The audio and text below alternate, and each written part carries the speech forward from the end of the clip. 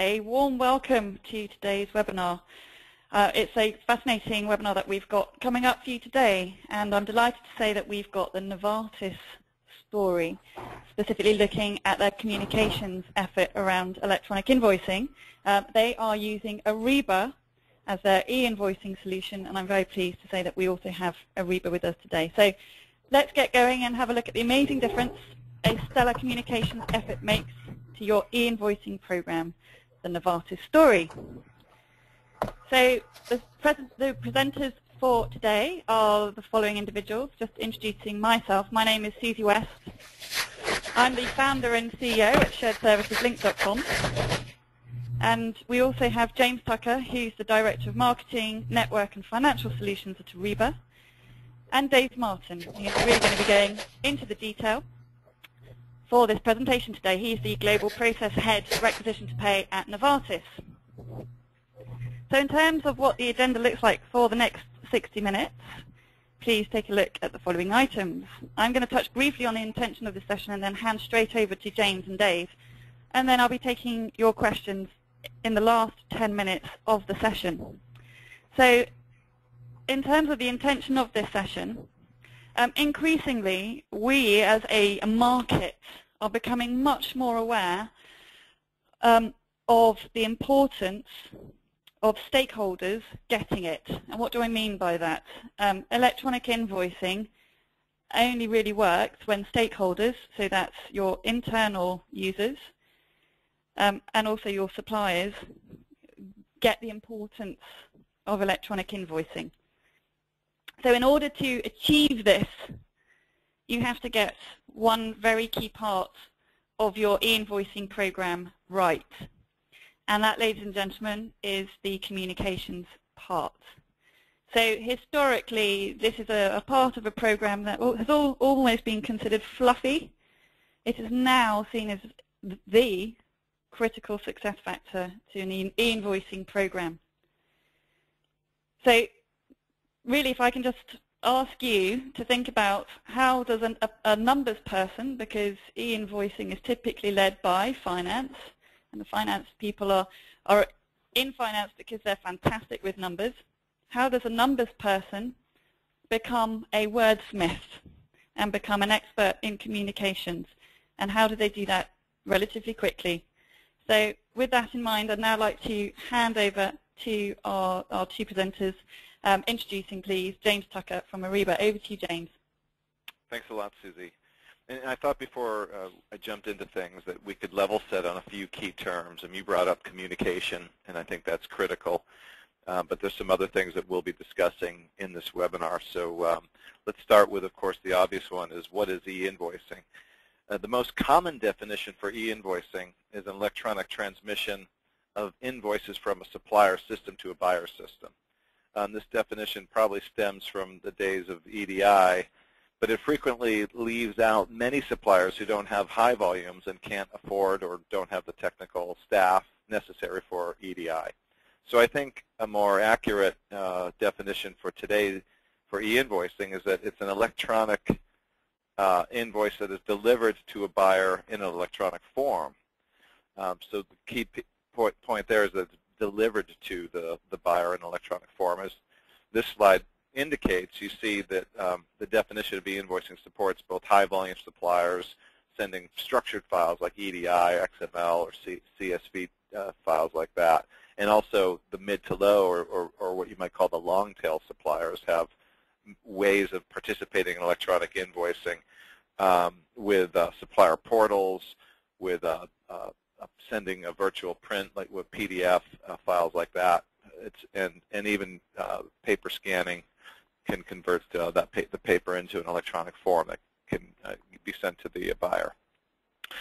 There's also two major classifications of e-invoice initiatives. The first is buyer-driven, which is what Dave's going to be talking about today. And as such, it's called an inbound invoicing, as the buyer sets up a program to receive electronic invoices from many of its suppliers. The other definition out there is one that is supplier-driven, and we would call that outbound invoicing, where a supplier will send electronic invoices to many of its customers. Another concept that electronic invoicing enables is the touchless invoicing. And this means that an invoice is passed, or it passes a set of business rules that validate the invoice at the point of invoice submission. And along with automated routing, this invoice can then post directly to the buyer's ERP or AP system without an accounts payable professional having to touch it at all. So those are some of the concepts we're going to be discussing. In terms of some trends and drivers of adoption, I wanted to just touch on a few things. We've seen a dramatic shift to e-invoicing from paper over the past several years. And we see this at Ariba as electronic invoicing are quickly becoming the fastest growing and the most dominant transaction in our business commerce network. The opportunity for e-invoicing is still very high, as there's a preponderance of the 75 billion B2B global invoices are still paper.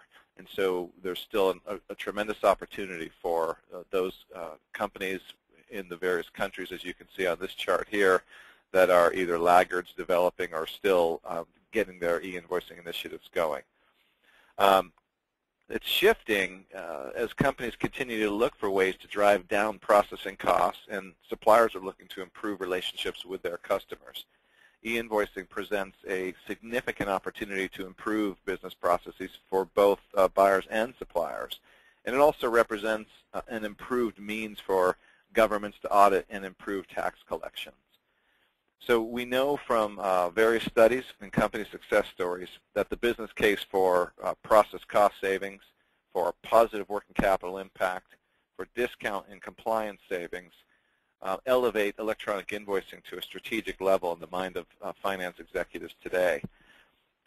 And before I turn it over to Dave, just one more concept to share is that the finance executives as well as IT are looking at e-invoicing using commerce networks for both process cost containment, for cash flow, as well as top-line revenue growth.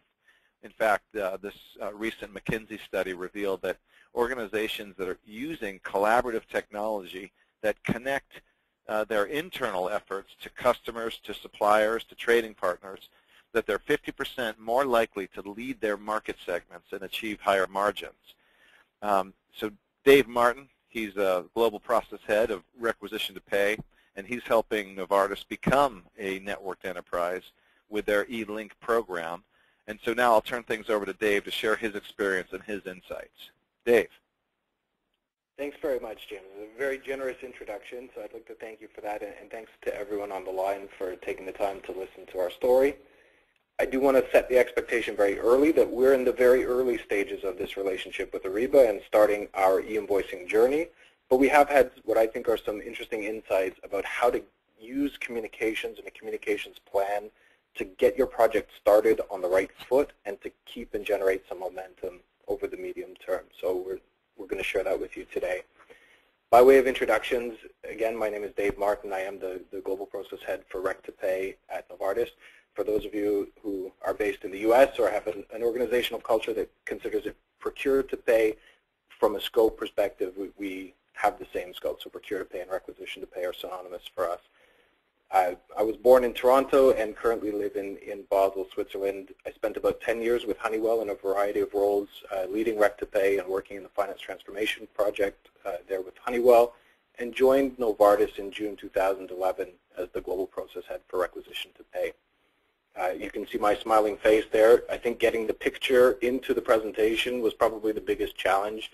I opened up the picture, I used my little software and kept hitting the enhance button, and unfortunately it just put a black circle over my face, so I was forced to go with the picture as is.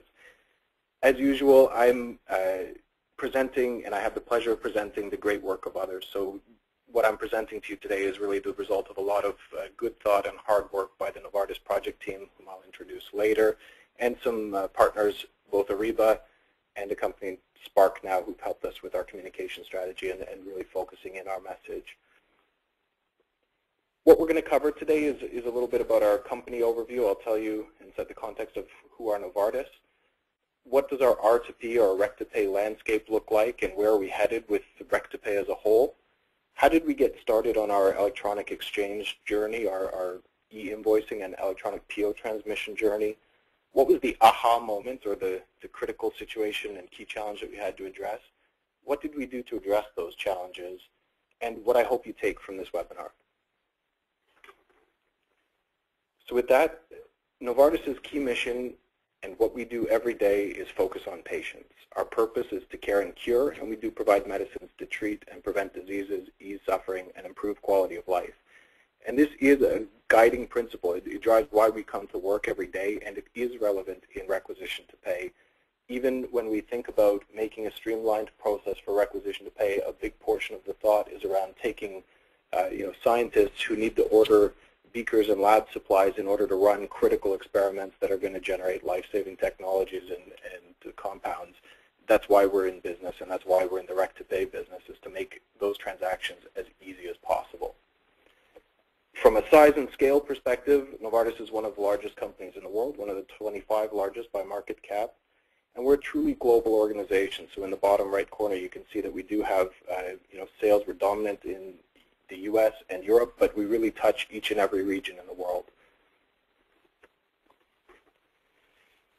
So not only do we have a large global portfolio, but we have a broad healthcare portfolio as well. So we operate a number of businesses in different market segments. We have a pharmaceuticals business, an Alcon business focused around eye care, we have vision care. We have Sando, our generics and biosimilars division, as well as a consumer health for over-the-counter and animal brands, and the vaccines and diagnostics division. I think the key takeaway there is that from a geographic and a business segment perspective, we have a lot of diversity that we have to manage, different needs within all of these regions, but we want to really think, act, and focus our investment in our processes globally and standardize. So we're going to move on and talk a little bit about, we know who Novartis is now. What does rec-to-pay at Novartis look like? So I'll move to the current state. You can see we have a fair amount of complexity. I think it's a common theme for the day.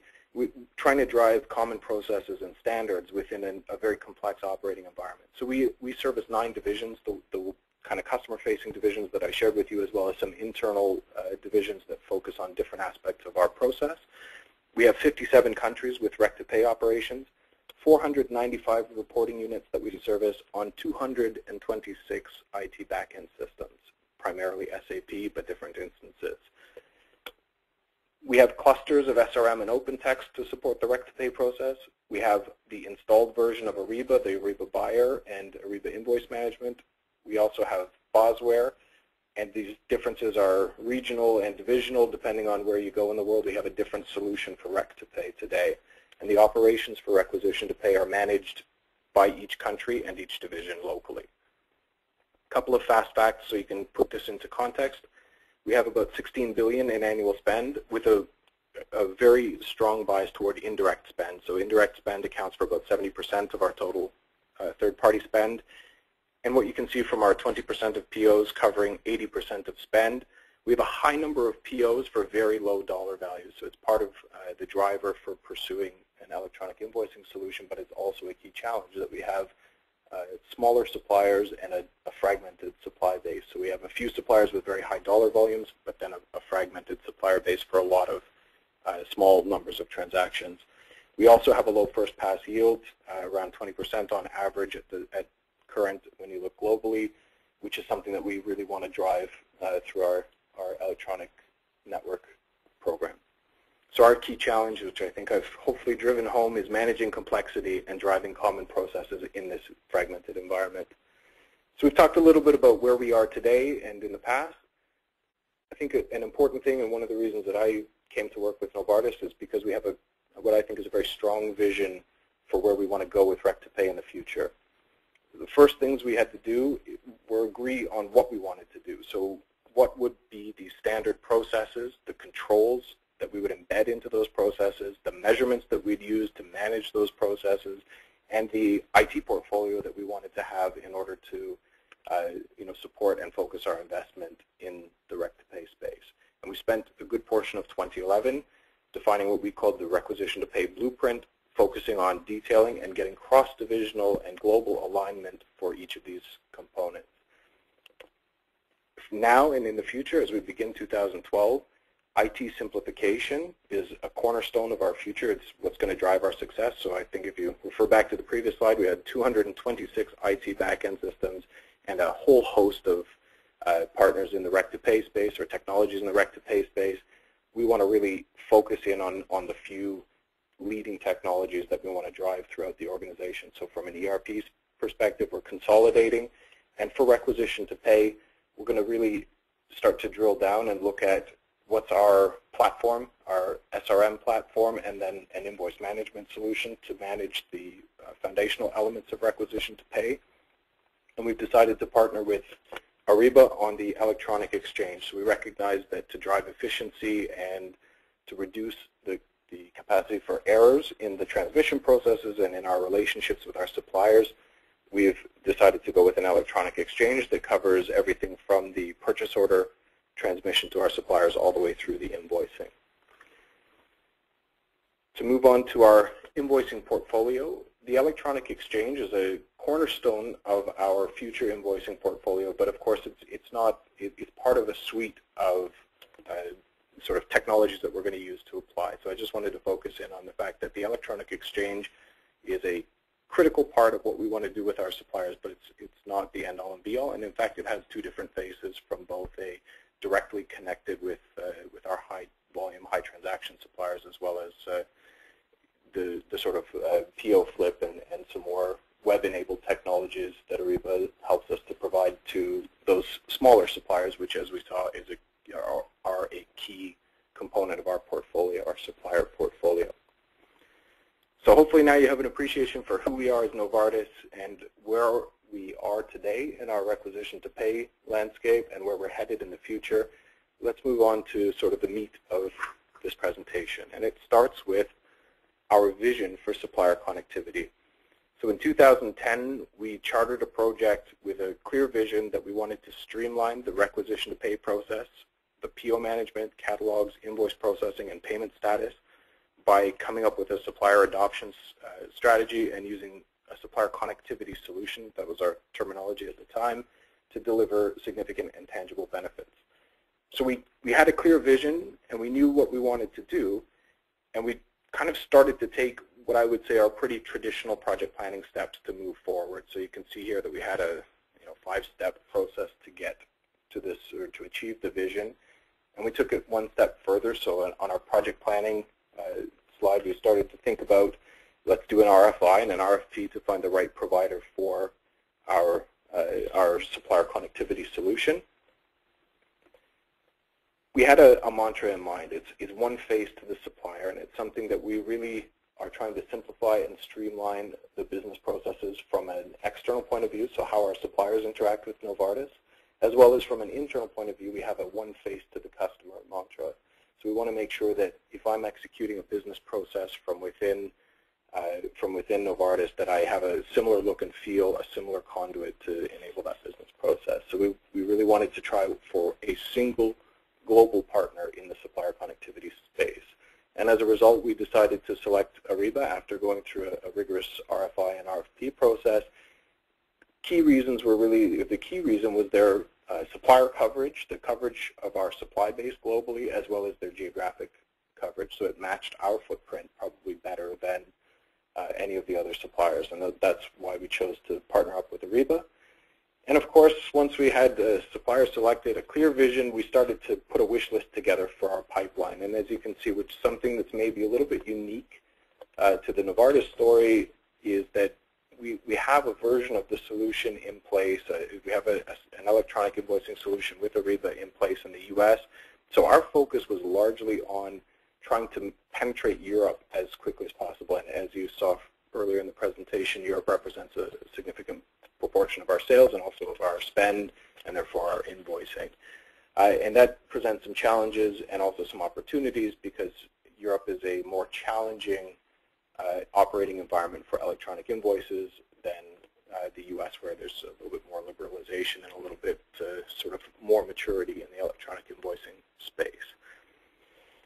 So armed with kind of the traditional project planning stuff, we put our project team together, and I do want to acknowledge the amazing work of our project team. So it's led by some of our top talent, and I think that's an important message even as we start into communicating.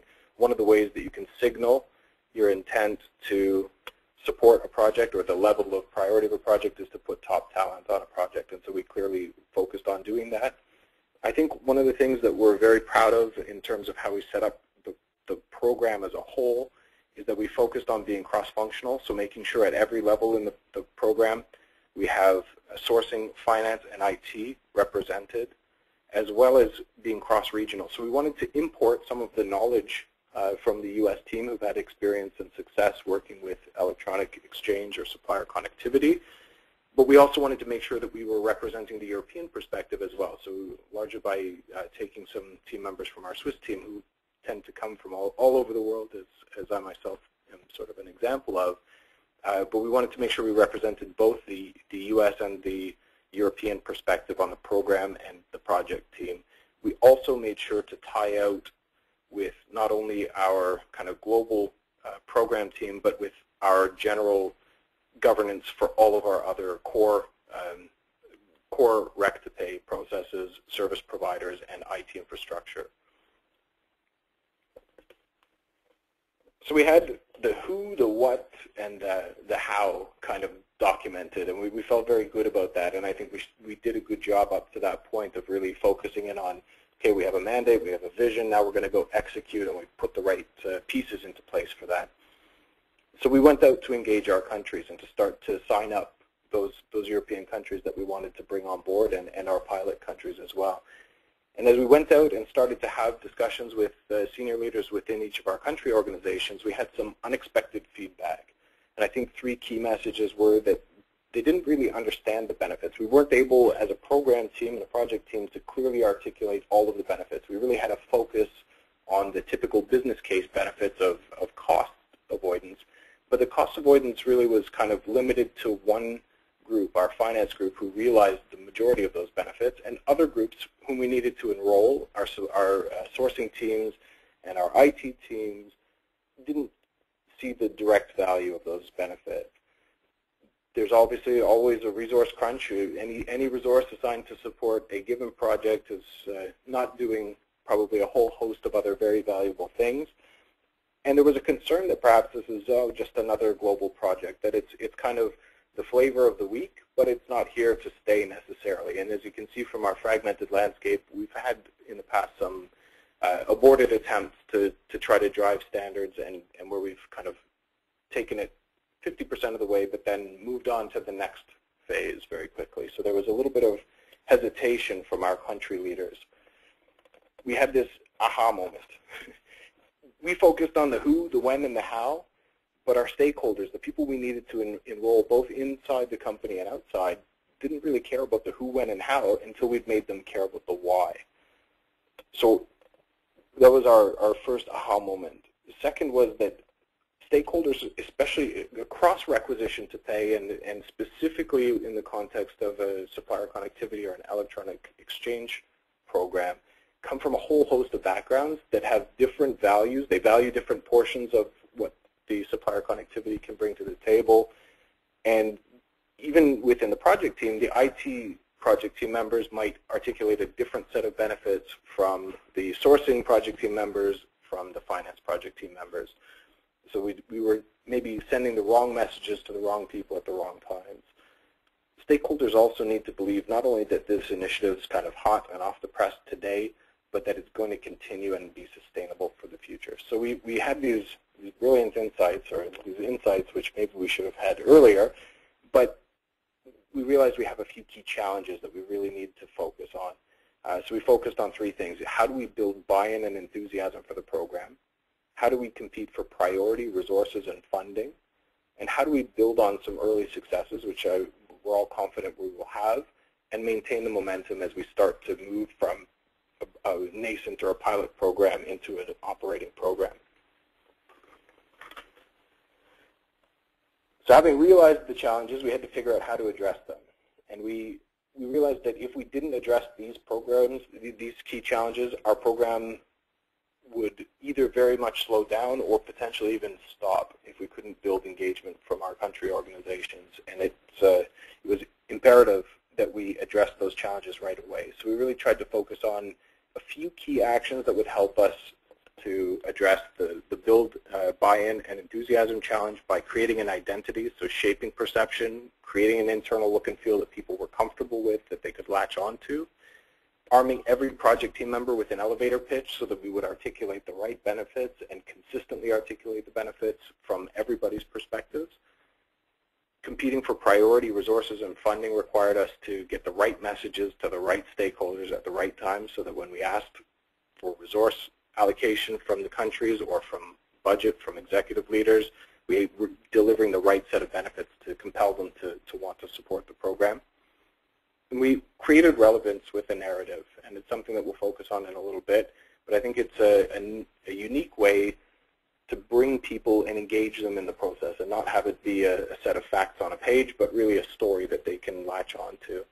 And in terms of building on early successes and maintaining momentum, we put some structural changes into place in terms of policy, process, and contract language. And we recognize that this isn't a static activity, that as your project and program mature, your communications approach has to evolve and it has to become stronger and address the challenges of the stage, the life cycle stage in the program that you're at. So without much further ado, let's take a little bit of a look at what we actually did. And this is sort of the beginning of talking to you about the package of communications materials that we put together for the program team and armed the project teams with to go out and get this program off the ground. First was to create a look and feel. So we wanted to create a name, an internal name that we could use for the program, and a tagline so that people understood what was it we were talking about. And we've chosen e-link, paperless supplier connectivity. We chose e-link because it aligns with our e-shop program, which is our overall requisition-to-pay internal branding.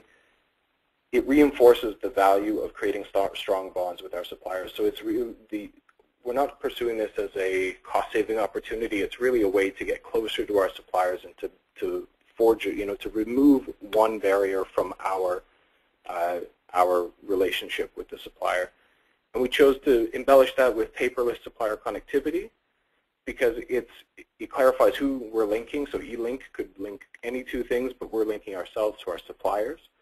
And it speaks to the shared values of pursuing green solutions. So we're really focusing on the paperless aspect of the program because it is something that's important.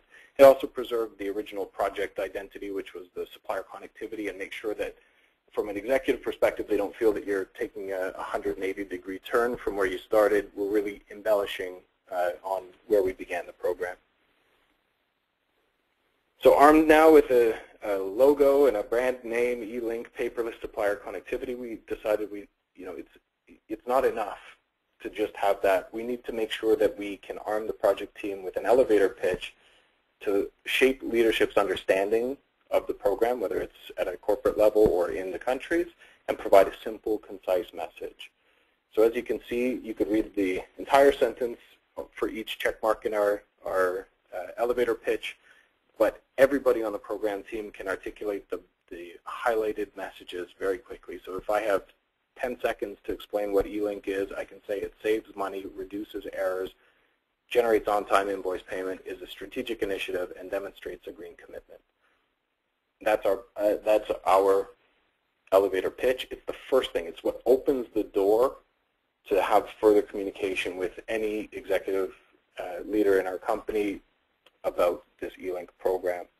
So the target's really the leadership, and it's to open that door and to start the conversation in more detail, and to be able to then go into the specifics of the program and start to articulate the key benefits to the exact leader that you're talking to. We also needed to provide some reasons to believe, because as we mentioned, one of the challenges was that, okay, this is great and it's hot off the presses now, it's something that you're focused on, but how do we know that this is something that you're going to drive for the long term? So again, we armed a few key messages, our project team with a few key messages. E-link's vital. It has top management backing, both at headquarters in Basel as well as in the country. We don't want to fall behind our peer groups. We're not trying to implement some brand new technology that's unproven. And in fact, we've already proven that we can implement this technology. We have a version of the solution already up and running successfully in the US. So hopefully those are some compelling reasons to believe that we're going to do this and do it well in the long term.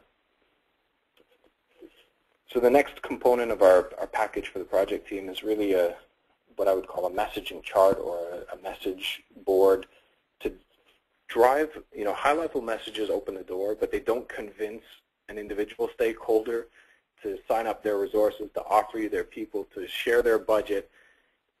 In order to do that, we need to make sure that we drive the right messages to the right people as we're speaking with them. So we armed the program team with some pretty detailed level messages. Some examples are up on the screen for you right now.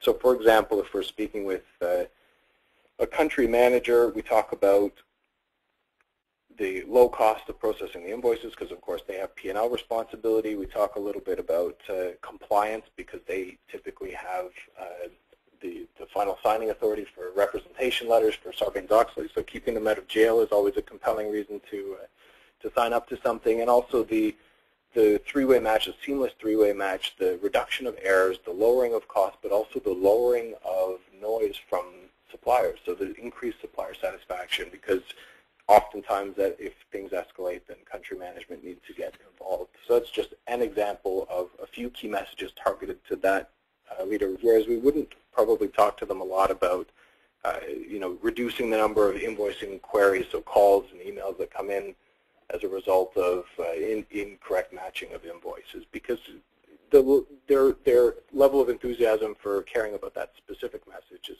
not as important as it is, say, to the manager of accounts payable for that country or for the manager of requisition-to-pay for that country.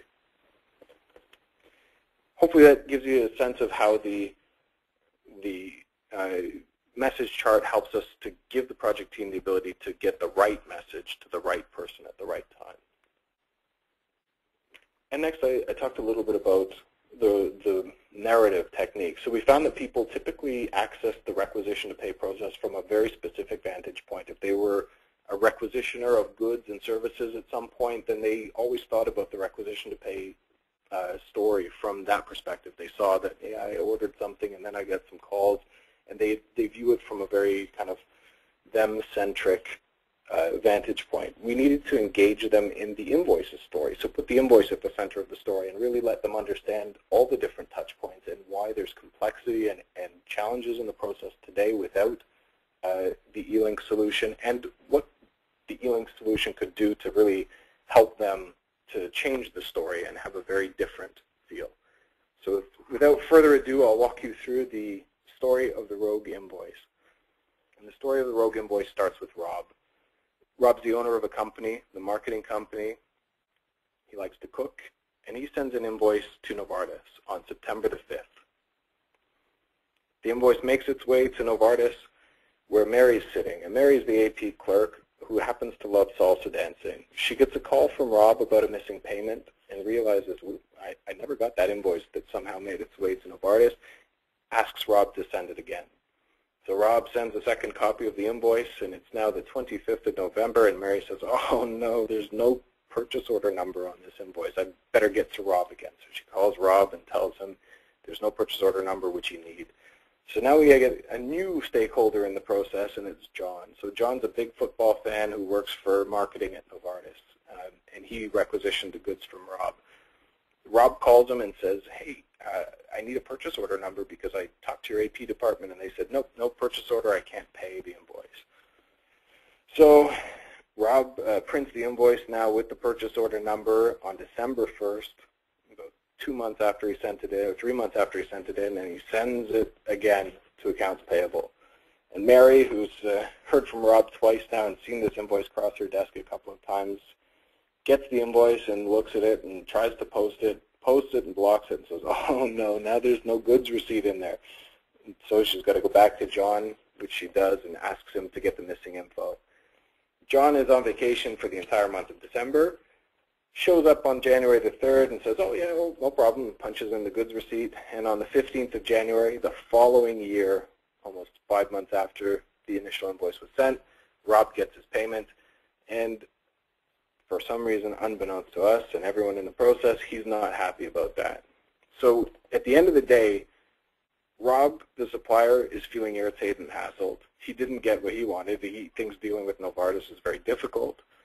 John is just annoyed by the bureaucracy. You know, why do I have to do all this stuff in this requisition-to-pay process? I just wanted to get something, and you know, I assume you guys have to pay the invoice, but I don't really care how you do that. And Mary, the AP clerk, had to spend a ton of time sorting things out for people, and from her vantage point is really just trying her best to help everybody to get this invoice paid, but ends up bearing the brunt of a lot of frustration from both sides. But it could be very different. So if we take the concept of a smart invoice, or an invoice that's processed through our e-link system, so next time Rob fortunately decides to do business with us one more time, and in March he sends another invoice along our e-link paperless supplier connectivity solution, and he submits it. Mary, who's sitting at her desk relaxed because she doesn't have all these issues, is working on other things and doesn't ever see Rob's invoice. In the background, it's being approved for payment through the e-link system. Rob goes online to check the status of the invoice. On the 19th of April, exactly when the terms are due, he sees it's due for payment, and the payment comes on time. John, who was in our previous story having to deal with this requisition-to-pay process when he should have been out there trying to focus on his marketing priorities and his goals and objectives for the year, is nowhere in the story. He requisitioned the goods, received them, and doesn't have to do any of the touching that he had to do in the past. So from his perspective, the process is seamless and working behind the scenes. So as a result, for our countries, we get accurate information about costs incurred and invoices paid. There's transparency throughout the process, stronger supplier relationships and success stories. So when they come in for negotiation or renegotiation for the next round of service, it's they're not adding a secret margin increase for the difficulty of dealing with the requisition-to-pay process. And there's more time to spend on important things with more value added for the business. So from an AP department perspective, rather than having to spend time focusing on either invoice entry or error resolution, the AP team can really focus on mining data, creating good information, and arming the business with the information they need in order to make strategic business decisions. So that's our rogue invoice story, which we deliver in person to the countries when we go in to talk to them about the e-link program and what it would mean for them. So it's good to have kind of a communication package, a deck that we can take, and some targeted messages. But we also have to provide a signal that we are going to demonstrate the leadership commitment at the headquarters level, the corporate level, by making some important structural changes, right? Some things that signal that this is an important program, it's here to stay, and it's, that bolster the success of the program over the long term. So we really tried to focus on a few key things in both policy and process, as well as in our negotiations and third-party contracts. So from a policy and process perspective, we did a few things. We established e-link as the primary mode of transacting in the Rec-to-Pay blueprint. So we talked about the requisition-to-pay blueprint. We built some of the alignment and the buy-in from the divisions at that level. And we made sure that, as we were speaking about what is the ideal requisition-to-pay process, we included the e-link process. We also updated purchasing policy to mandate that if we have a supplier who's using e-link with us, who's on our e-link system, you can't pick an alternative. There's no option other than using e-link, whether it's using the supplier's preferred system or whether it's oh, just this time send me a paper invoice and we'll do something else. So the purchasing policy and the guidelines clearly state that e-link is the preferred mode of communication with our suppliers. And we selected e-link as an enterprise asset in our IT portfolio. That means that this is the one and only solution from an electronic connection, electronic invoicing solution perspective, and prevents the implementation of any alternatives. So it doesn't allow a country to go rogue and come up with their own electronic invoicing preferred solution. And then we also looked at our third-party contracting. So we worked with the buyers and category managers to make sure that e-link is top of mind and that it's included in every negotiation and renewal. So it's a discussion point in every negotiation for a new contract or renewal of an existing relationship and contract. We armed them with some standard language that fixes the electronic PO and invoice exchange as part of the standard conditions in our standard contract. And we used E-Link's increased payment timeliness and transparency as a lever in the negotiation. So the buyers and the category managers actually use that to help share some of the value that we can create along with our suppliers and hopefully shorten payment terms as well as lower costs from our suppliers. We also have, Novartis' CPO, Chief Procurement Officer, is endorsing the E-Link process by sending an email to suppliers telling them how important it is, but also in supplier forums, which happen regularly, really driving home the message that this is how we want to work with our suppliers and that it shares that there's shared value for both us and the supplier in going with E-Link. So as we move forward, it's great to have this package, and it's really focused around helping us to ramp up and build engagement and fill our pipeline and start doing implementation processes. We've armed our project and program team with the look and feel, the elevator pitch, a detailed message plan, the rogue invoice story, and some support for policies, processes, and third-party contracting. But it's not, communication messages aren't static. So we're going to continue to work by putting some good rigor around continuing to think about communication and acknowledging that it changes over time as your program matures. So we have a project closure toll gate for every implementation that we're going to run that includes a full messaging debrief for the project. So we talk about what worked, where did the message kind of hit home, and help us to get engagement or get suppliers or internal stakeholders really excited about the project, and where did it miss, and what do we need to change in order to make sure that each of our messages are hitting home. So we'll continue to update our message plan as we go forward.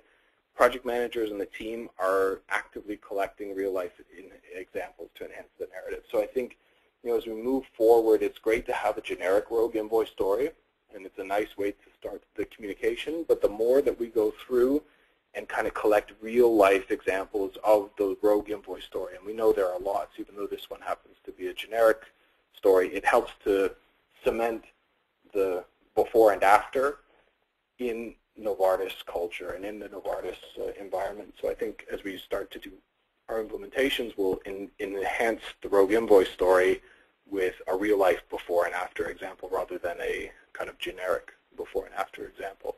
We have a message tune-up session planned for the third quarter of this year, so we know we have a defined date when we'll sit down for a half a day and just reevaluate what do we need to, what's working and what do we need to change from a messaging perspective. And we continue to work with our stakeholders throughout both internal and external to the company to capture their input and understand their needs and their values and how they're responding to the program as a whole, but also to the messaging. So it's, I think, important to make sure that communication is a mindset. It's not just a set of set of documents or a set of actions that you take once and forget about it. It's really bringing to the team's awareness that building buy-in, having people, all stakeholders from different perspectives understand the why is one of the keys to success. Talk a little bit about the road ahead. So what are we doing with all of this wonderful documentation we've built up? We're building our pipeline or our roadmap. We're filling our pipeline by getting commitments for project timelines and definite dates and definite resources for this year and next year. So we're building up executive support using the elevator pitch. We're using dynamic communication to build enthusiasm within the countries. We're testing the complete model, the full package with our pilot country. We're propagating the look and feel amongst all of the requisition-to-pay documents, and we have some newsletters that we send out, some email communication, a few avenues to make sure that E-Link becomes sort of part of the landscape and the background of requisition-to-pay. And we're arming the project team with this set of tools to deliver their project differently. We're really putting a focus not just on execution of the project deliverables, but on the building, communicating and building engagement and buy-in. We've had some very positive results so far, so I mentioned right up front that we're still very early in our implementation program, so I can't tell you it's, this was the one key and it's fixed everything and we've implemented 100 countries, but we've had very good response from our pilot country after our kickoff meetings, and now actually not just a kickoff meeting, but we've started our implementation work. And we've actually started to get inquiries from country leaders that we haven't approached based on word of mouth. So either, through their, they talked to a counterpart in another country who'd heard about E-Link, and now they're excited. And so I think we're obviously sending some of the right messages. And not only that, we're sending them in a way that they're clear and concise and can be transmitted without us being anywhere in the process from, one stakeholder in our company to another. And I think that tells us we're on the right track. So let me quickly just give you a summary and what I hope you take away from the presentation. The amazing difference that a stellar communication effort can make to your e-invoicing program, well, it can build enthusiasm and engagement with stakeholders. It can capture share of mind from your leadership. It can challenge the project team to work differently. It can deliver the right messages to the right audiences at the right time. And it has to change and develop as your project and program mature. So with that, I'd like to make sure that you understand it drives and sustains project success. Without proper communication, without thinking about building this engagement, making everyone understand the why, is very difficult to get a program off the ground and to keep it running and maintain that enthusiasm and momentum over the long term. So with that, I'd like to turn it back to James for some wrap-up. That's fantastic, Dave. I really appreciate the vision that you guys laid out for your program, streamlining your R2P process and focusing on supplier adoption, strategy, and connectivity. I think that is key, and as Susie said at the onset, one of the things that's often overlooked in projects like this. I also really liked your rogue invoice and how your sort of story evolved the rogue invoice into the smart invoice.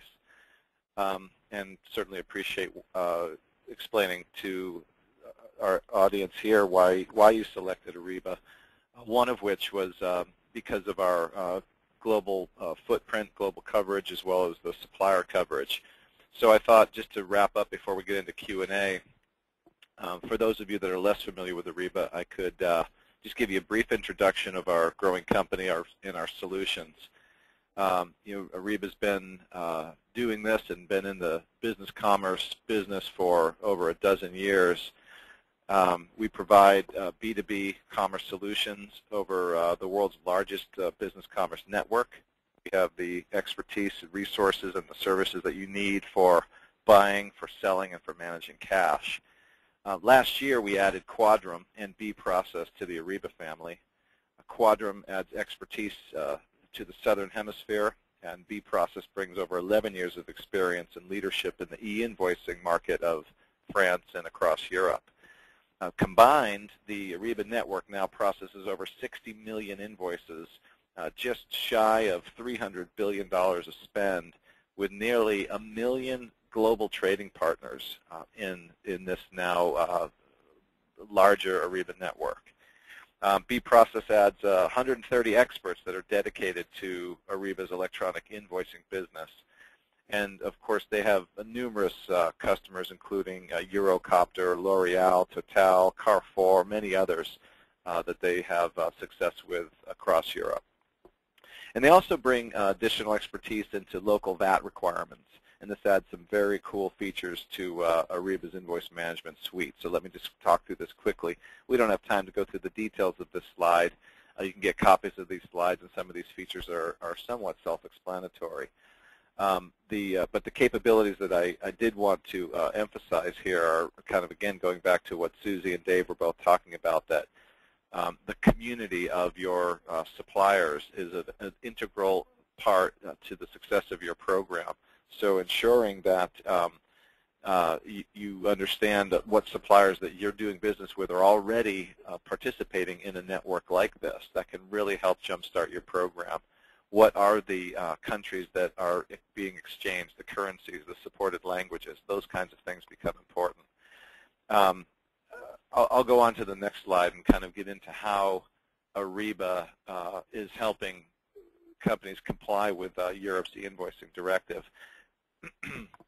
The ability to support these common tax methods, things like VAT or GST, PST, other withholding taxes, it's vital to making this global e-invoicing initiative successful.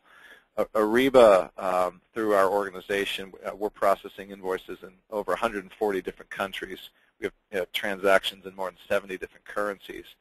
And to expedite global e-invoicing rollout, we allow you to configure up to 40 business rules at the country level and apply them to e-invoice templates. And this helps you define the e-invoice requirements by country.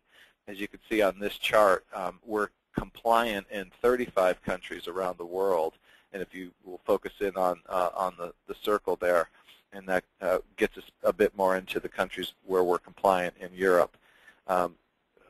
Of the 35, 23 of those are countries in Europe, and we have a what we call a country guide, and we provide a country guide to our buyers and to the sellers that provides them guidance that's written and signed off by KPMG that says these are the things that you must do in order to be compliant. Talked briefly about it on a previous slide, that in terms of digital signature, in terms of archival, that kind of functionality, the specific tax rates, where you need to store your paper invoices, etc. And all of that's written up in a country guide that is useful for managing your program. But we also have it built into our application, so it's configured into our system on a country-by-country basis, whether you're the sender or the receiver. So that's a quick introduction. We're short on time, and we want to get into Q&A. But before we jump into Q&A, I wanted to encourage you to leverage Ariba's expertise. We're available to help you in creating a strong business case, and many of the things that Dave spoke about for organizing, creating communications, et cetera, for your e-invoicing program. And there's also a link here for you to download a global e-invoicing and compliance data sheet. And that will help you better understand some of the functionality that I didn't have time to get into on this call.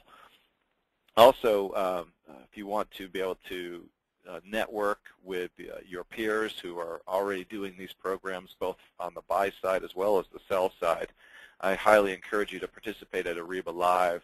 We'll have about 3,000 people attending across Las Vegas and Barcelona. You can see the dates here. There's a link for you to take a look at some of the awesome lineup that we have for this year's event. So with that, Susie, I'll turn things over to you for Q&A. Thank you very much to Dave and James. That was great. If you have some questions, which I'm sure you do, please do use the free text box in your GoToWebinar panel to submit those questions through to me now. But we already have a number of questions, and we have about 4 minutes for questions. So let's kick off with one question which I'll direct to Dave, please. So question on your rogue invoice story, very, very comprehensive way of explaining this and explaining the importance of e-invoicing to the organization. The question is, how did you actually present the story to the relevant stakeholders? So what we do is it's part of our deck for live presentation. So when we open the door with the elevator pitch that can be delivered either in person or by email, but once we actually meet with the country, whether it's online or in person, that's when we facilitate and deliver the invoice, the rogue invoice story, very similarly to the way I delivered it today. So was this in a kind of a workshop environment? Was it in a maybe a conference environment? Was it on a one-to-one? How did you actually get the story in front of it, and in front of the right stakeholders, and perhaps did you do webinars as well? Absolutely. Webinar and internal webinars is a big part of what we do. So typically we'll meet with, let's say we want to enroll Spain and have them sign up to give us resources and to be enthusiastic about deploying the e-invoice solution or the e-link solution. Then we would meet with probably the sourcing head, the country leader, the CFO from the Spain team, and we'd present all of the communications and talk to them a little bit about the benefits, tailor it specifically to them. And one of the things we'd share would be the rogue invoice story. And if it's possible, then we do it in person. That's always preferred. But if it's not possible, then we do it virtually. Thank you. Another question, please, through to you, Dave. I suppose, in a way, following on from that, say Spain, for example, how did you determine who the stakeholders should be that you should be getting in front of? Was it were you kind of job title specific in your approach or prescriptive in your approach? Did you shoot out a communication saying that you're beginning to start this project? If you have an interest in it, please come to us. How did you actually identify who the stakeholders were? Good. So let me take that in two parts. One is in terms of how do we determine which countries. I think partially it's preference by volume, so we want to capture as much volume as possible. That's how we kind of target countries, but it's also they need to enroll. They need to be part of, they have to want to be a part of the solution and to work with us on a specific timeline. But in terms of identifying all the stakeholders to the process, we actually started very small. We thought we just needed to talk to the finance head for the division. And what we found, or for the region or the country, and what we found is that as we started to talk with the finance head, then they would say, oh yeah, but I really need to talk to the sourcing head, and the sourcing head would do, yeah, but I need to think about from my supplier perspective. And that's how we really built up our portfolio of suppliers. It started from thinking about our stakeholders in a very kind of linear, straightforward way by job title.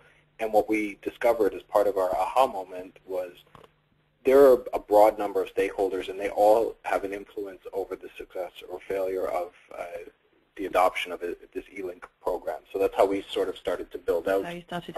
And would it be fair to say then, when you identified a key person within a country, that a key question that you ask them is who else should be educated on this program as well?